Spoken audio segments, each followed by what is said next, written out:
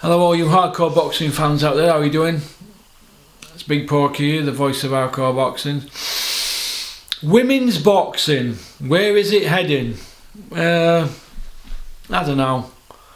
I think the big stars from women's boxing are the ones who've been in the Olympic teams, you know, the top-notch fighters, but how can they get matched correctly? I mean, Savannah Marshall's fighting somebody 44-year-old for the world title.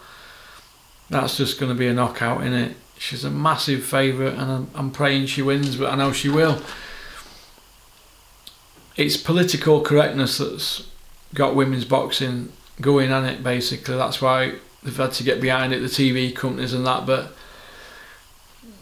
how many fights have we seen apart from Persoon against Katie Taylor, where Persoon won comfortably for me, but she got robbed? But how many fights have we seen in women's boxing where we've said, you know what, that were a good fight, that?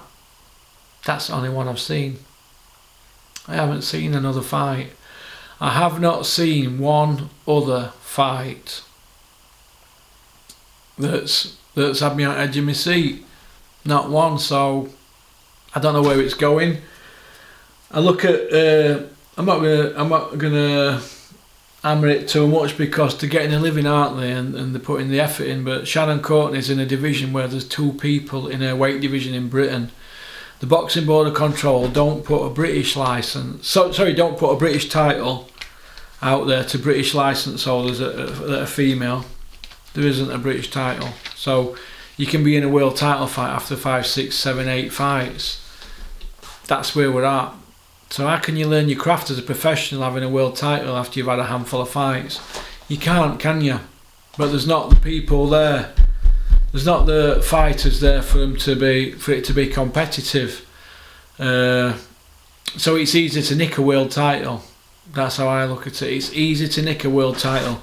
You can spin a narrative on social media and get everybody eating out the palm of your hand if you sell yourself correctly, but all I'm interested in is the boxing. I want to see good fights. I don't want to see 2-minute rounds, because if you get a runner in the 2-minute rounds, she's gonna run 2 minutes, isn't she, anyway, in a 3-minute round. In a 2-minute round, she's still gonna run 2 minutes. She might engage for 20 seconds, spread over the 2 minutes. It's not fan friendly. The stinkers. Women's boxing stinks. Nobody's gonna say that, are they?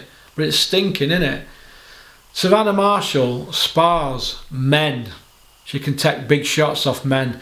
She can hand out big shots. She punches harder than some middleweight men, some welterweight men. She punches really hard. So how are they going to match Savannah? They're not going to, are they? The only fight for Savannah is Clarissa Shields. These other fights, they don't interest me. But I want to see her win a world title, but it's a poison chalice, isn't it? So that's just my opinion. I wish everybody who's a woman who fights in boxing game all the best, but I just want to see 50-50 fights now. That's what I want to see. I don't want to see knockovers where you've got people who've been training at the high-tech facilities up here and beating Olympics and World Championships fighting chefs or dinner ladies. I don't want to see that. It stinks arena out, and nobody dares say anything because you're classed as, I don't know, a hater or whatever, but I'm going to say something on that situation.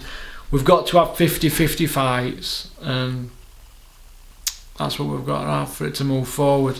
Otherwise I can't get behind it. Not for 2 minutes. They're training for 3-minute rounds, so 2-minute rounds is easy. Get them in at 3 minutes and get them in with fighters that are their equal. That's the only way we can grow it. We don't want to see knockovers, it's no good.